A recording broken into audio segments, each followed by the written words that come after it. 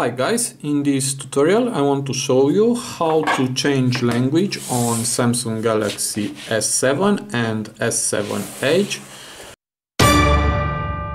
So to do that, just hit the apps button and now hit the settings and scroll down and hit language and input, and here hit language.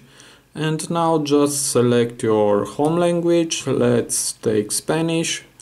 Okay, and automatically my menu changed to Spanish language. Okay, and now is on Spanish, as you can see.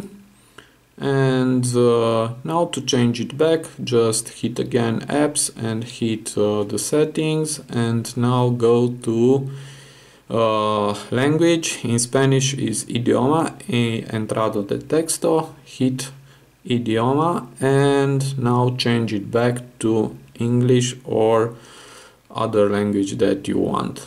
So it is very easy, and I hope this tutorial to be useful for you. Have a nice day.